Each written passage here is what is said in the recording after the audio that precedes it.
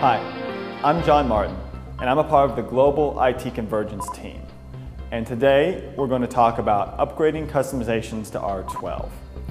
If you have already decided to move to Oracle R12, you will need to figure out how to convert your customizations and whether or not you will reinstall or just upgrade your environment. This presentation talks about what you will have to face to achieve that goal. Now, one of the most important things to know is the amount of work required to upgrade your customizations.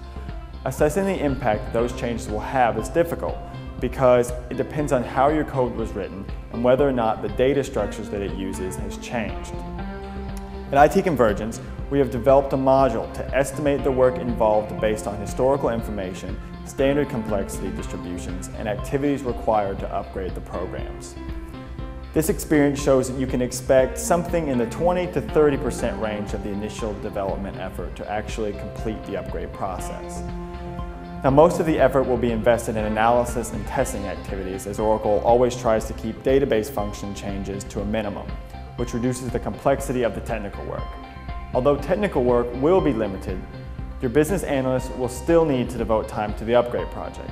They will need to define how those processes that have been impacted by changes need to be re-implemented in R12, and then you will need to test all your customizations again. Now, this is important because sometimes it's believed that upgrading customizations is only a technical thing, but actually it consumes a significant amount of time for your business analysts and testing teams. Before jumping into the upgrade process, you should develop a comprehensive list of customizations to upgrade. Most organizations accumulate a lot of reports, interfaces, and data exports over the years that they may not be using at the time of an upgrade. And since upgrading these items costs money, it doesn't make much sense to invest in migrating a code that's no longer used. So it's a good idea to review your list of RICE-W objects with your users and make sure you only convert what you need. It also might be a good idea to invest some time in reviewing the new functionality and determining if any of your customizations can be replaced by standard functionality. A small assessment project can help you define if this is true for your environment. With regards to the changes in the functionality of the financials applications, you can expect to find many new features in the accounting module. The multi-currency reporting features, the multi-organization support, and the legal entity setups are just a few of the main ones. You must know that those changes, even when they are very important in terms of functionality, they're not really big at the code level.